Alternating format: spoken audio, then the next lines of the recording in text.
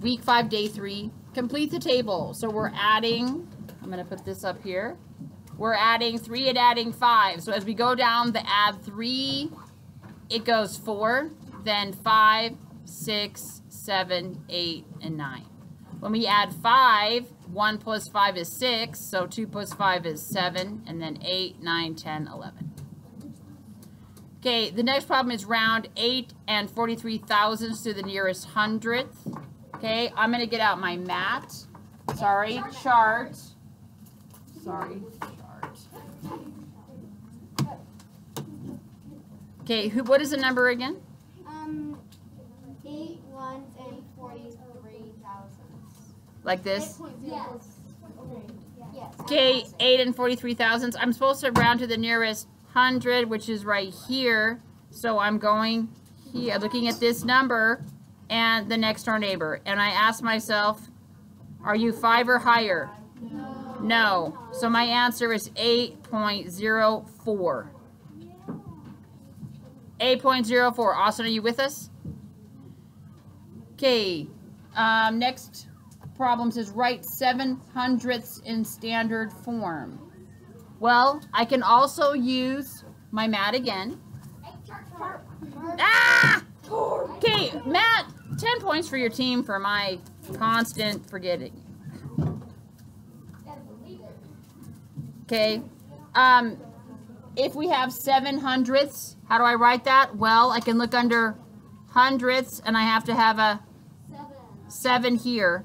So I can't leave this blank, so I know I have to have a 0 here. 7/100ths. Not anything else. This is just permanent. Okay, questions, Peyton? Could you write 0.0? Yes, this is the same thing. You can do that. Okay, last problem on day 3. How many times greater is the value of the digit 2 in 23,876 than the value of the digit 2 in 3,254? So let's use our chart. Let's use our chart. So 23,000.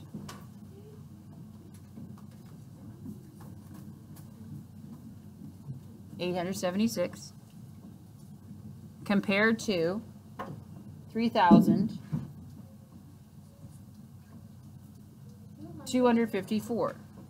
So we're looking at the 2. Okay, we're looking at this 2 compared to this 2. Okay, how many steps would I be going between these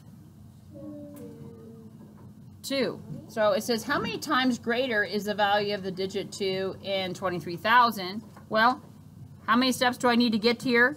1, 2, 100 times. That's why this chart is so helpful, because I can see it. I can see that I have to take 2 steps, and I know for every step it's a multiplication of 10. Questions, Stephen? What I did,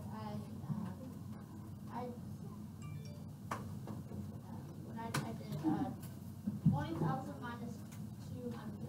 And then I did, that's what I did. Okay. Is that right or is that wrong? It's still, if you have the answer of 100 times, that's the question. Jacinta. What I did was, wherever the place is, I did 20,000, and then I did 200, and then I divided it, and then I got 100. You have to I love that you did that differently. That's great. you have to write the time. No, but that's what I'm just trying to communicate clearly. Andrew? So I didn't know what to do because I never understand it. So I just took a best guess and said 100. Okay, but now do you see when we're looking at it, do you understand? Yes. Okay. Matt? My first answer was 2 times, but then I was like, no, because I was just thinking of the 2 times you off across. Oh, right. Then I fixed it. Like I didn't. I fixed it before this like check-in, so I figured.